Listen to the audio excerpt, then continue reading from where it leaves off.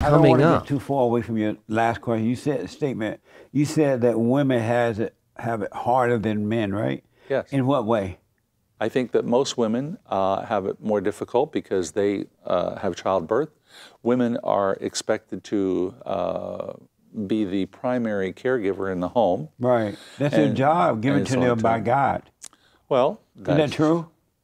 Well, I think it's both the thing. The husband has a job too. No, right, but not to be the caretaker in the home. God gave the woman a job. Is that true? Well, I think it's equal. I think God made Adam and Eve. He didn't make just Eve to be a servant. But he gave the woman the job to take care of the children, be the caretaker in the home, and then the man to go out and provide for the woman and the children or child. Is that true or not? Well, that's true. Historically. And so how is that harder than the man then, if that's true? The greatest threat to masculinity is not feminism. The greatest threat to masculinity are feminist men. Men who are effeminate, who have affection for the feminism cause. They are the ones who are aiding the feminists. Without these men, feminism won't go as far as it has gone today to destroy the family, destroy the culture, and destroy the structure of society. Welcome to today's installment of Culture War. Every day is a culture war. Enjoy this video. Let's watch Jesse as Jesse takes on this very important topic. If you've not subscribed to the channel yet, please hit the subscribe button and turn on your notification bell for the next new video. Let's get into it. You said that women have it harder than men, right? Yes. In what way? Well, as I point out in my book, The Abortion Bible, the fact is that women, we talk about racism, okay? Do you believe there's such a thing as sexism? No. Okay. I disagree with that. I think that most women have it more difficult because they have childbirth. Women are expected to be the primary caregiver in the home. Right. That's their job given to them by God. Well, isn't that true? Well, I think it's both the thing. The husband has a job too. No, right, but not to be the caretaker in the home. God gave the woman a job. Is that true?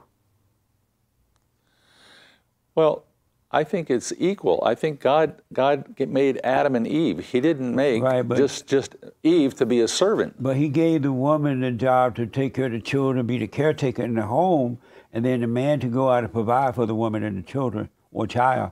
Is that true or not? Well, that's true. Historically. And so how is that harder than the man then, if that's true? That's her natural state of being given to her by God. Why is that hard? I just think that women have more challenges in life in our modern society. Like what, for example? Now, well, if you take a look historically, right, over the last several thousand years, women had very, very little choices as far as their own life is concerned. The big problem that's taking place, as I mentioned in my book, is that women need to be respected. And that women, many times here, are expected not only to raise the kids, but half the women are actually working.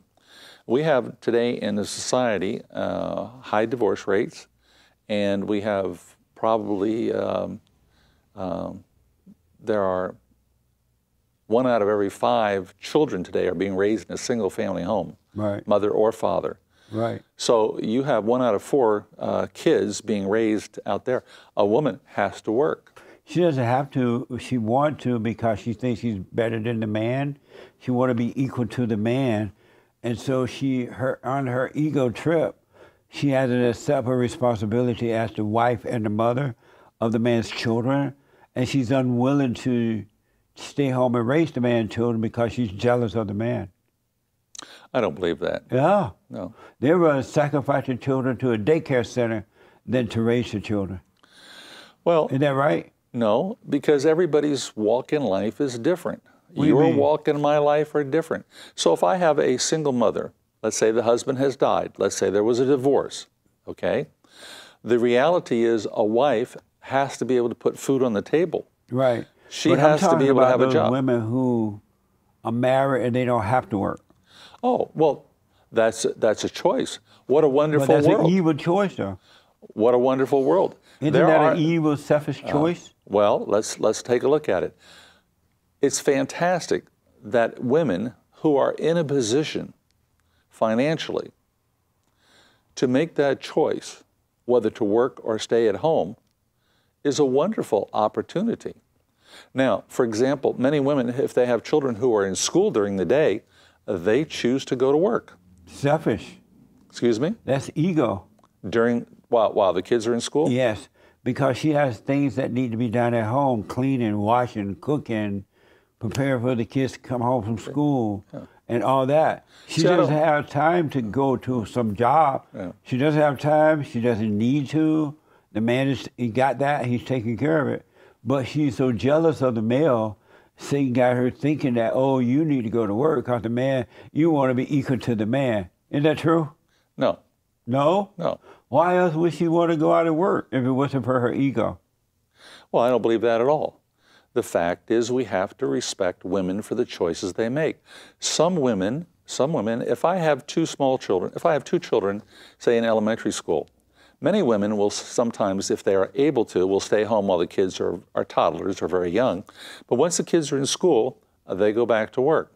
One fascinating thing, as I put in my book, is that in married families today, 1/3 of all marriages, 1 out of 3 now almost, that the wife makes more money than the husband does. That's a sad commentary. Well, but it's a reality. It's evil, too, because it makes the woman think she's better than the man, and now she's difficult to deal with at home because she's like, I'm better than you. I make more money than you.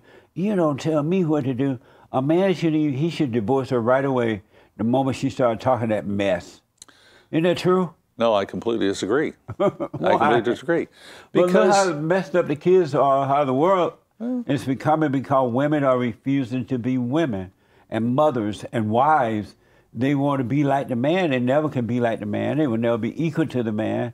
And the man is supposed to guide her because women cannot make the right decisions. They don't have the mentality to do that.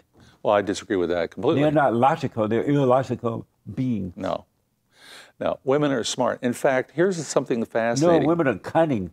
No, women are smart. And I'll tell you why. If I go from today all the way through college, who gets better grades in school, men or women? Men. No. Yeah, women may get better grades and learn how to sew and cook and clean, but when it comes to science and math and all that, men are better at it. No, sometimes it's by acculturation of people that are in those fields. But women have come a huge way compared to just say since World War II. But it's still not better than the man. They had lowered the standard for the woman, just like they did with the blacks. They become women and cannot come up to the standard of the man. They lowered the standards and they promoted the woman as though she was smart in order to appease her ego so that they can get votes. They can get money from the woman. They can use the women in that way. Very interesting debate. Like I said, it's up to us, the men. We are the ones who will have to hold a fort for masculinity because the way it's going right now, masculinity is extinct, becoming extinct right now. The women are taking over. The women are doing it. And it's because we men are allowing them and lowering our standards because we're trying to be gentlemen and trying to accommodate them. But now the repercussion is that when these women now come to those top positions now, they disregard the men entirely. They actually hate men. You know, these people who climb up to these women who climb up to those top positions actually have an agenda in mind. They're not going there with a pure or clean agenda. So you should know that right from off. They want to delete the patriarchy. They want to delete men, basically. They want to be in charge. That's the truth. Women are very controlling. They like to control, they like to be in charge, and the man is supposed to tame the woman. That was why even in the Bible you see that the women were not permitted to teach because women were very rowdy and unruly, not coordinated. That's their nature. And that's why we as the men are the ones that are supposed to control them and put them in check. It's just natural that way. A man should be a man, a woman should be a woman. There should be no competition. We have our core skills. Women have their core skills they can give birth. A man cannot carry a child for 9 months. So these are things that we should know, that women are special and men are special. There's no competition, but men should not usurp their positions, or rather men should not give up their positions just because they're trying to please the women. And because of that, you see the society is upside down right now. No structure, single moms, children depressed, and all that. So these are things we need to change. All right, that's my opinion. If you drop your opinion in the comment section, I'd like to see it. If you've not subscribed to the channel yet, please, what are you waiting for? Just subscribe right away and turn on your notification bell for the next video. I'll see you in the next one. Bye bye.